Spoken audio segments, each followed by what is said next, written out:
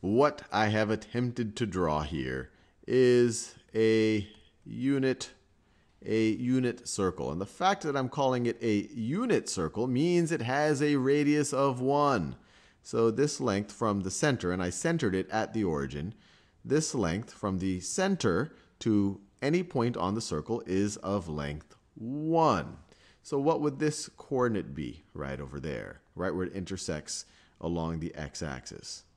Well, it would be x would be 1, y would be 0. What would this coordinate be up here? Well, we've gone 1 above the origin, but we haven't moved to the left or the right. So our x value is 0, our y value is 1. What about back here?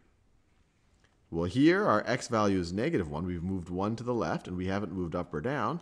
So our y value is 0. And what about down here?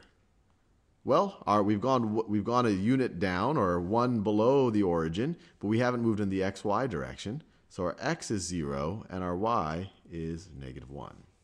Now, with that out of the way, I'm going to draw an angle. And then the way I'm going to draw this angle, I'm going to define a convention for positive angles. I'm going to say a positive angle, well, the initial side of an angle, we're always going to do along the positive x-axis. So this is you can kind of view it as the starting side of the angle, the initial side of an angle.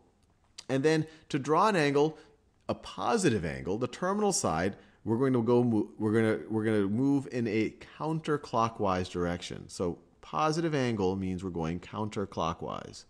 Counterclockwise. And this is just the convention I'm going to use, and it's also the convention that is typically used. And so you can imagine a negative angle would move in a clockwise direction. So let me draw a positive angle. So a positive angle might look something like this. This is the initial side, and then from that I go in a counterclockwise direction until I measure out the angle, and then this is the terminal side. So this is a positive angle theta.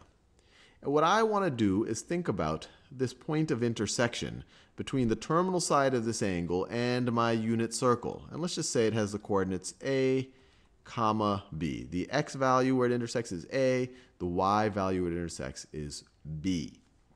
And the whole point of what I'm doing here is I'm going to see how this unit circle might be able to help us extend our traditional definitions of trig functions. And so what I want to do is I want to make this theta part of a right triangle. So to make it part of a right triangle, let me drop an altitude right over here. And let me make it clear that this is a 90-degree angle. So this theta is part of this right triangle.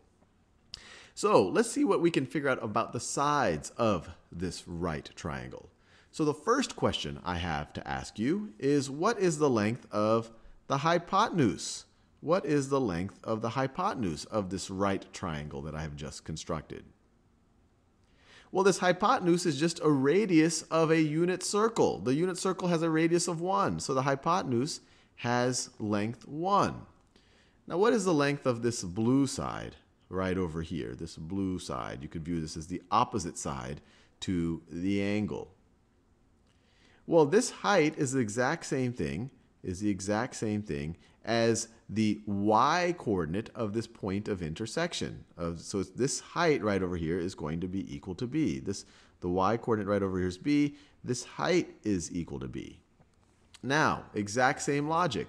What is the length of this base going to be? The base just of the right triangle. Well, this is going to be the x coordinate of this point of intersection. If you were to drop this down, this is the point x is equal to a, or this whole length between the origin and that is of length a. Now that we have set that up, what is the cosine? And what is the cosine? Let me use the same green. What is the cosine of my angle going to be in terms of a's and b's and any other numbers that might show up? Well, to think about that, we just need our SOHCAHTOA definition. That's the only one we have now. We are actually in the process of extending it.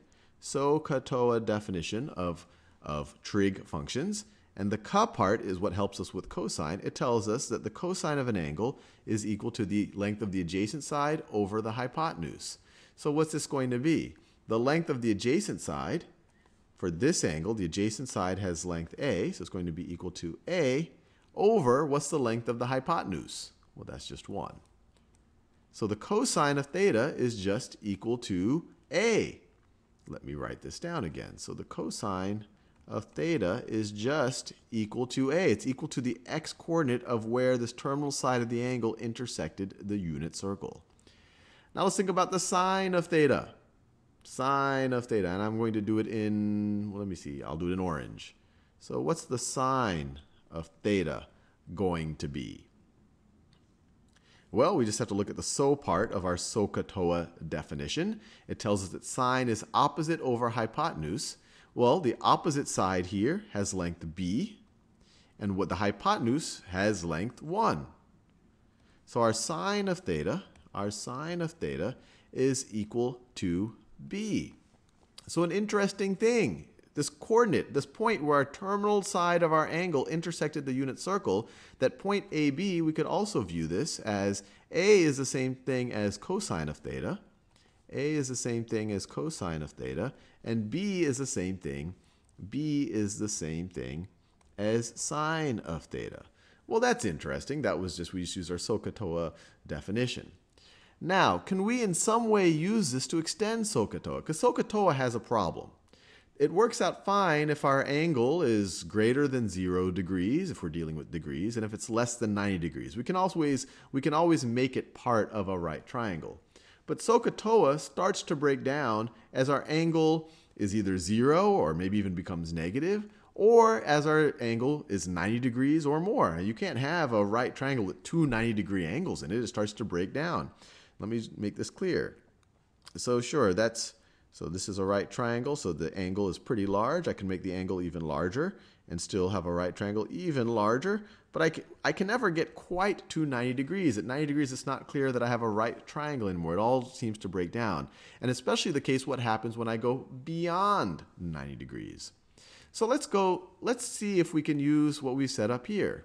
Let's set up a new definition of our trig functions, which is really an extension of SOHCAHTOA, and is consistent with SOHCAHTOA.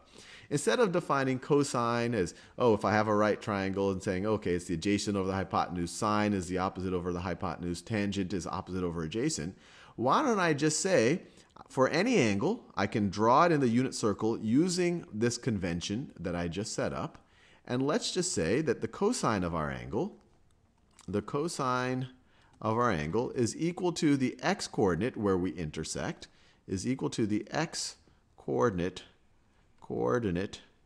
where the terminal side of our angle intersects the unit circle, where angle, I'll write the terminal side of angle intersects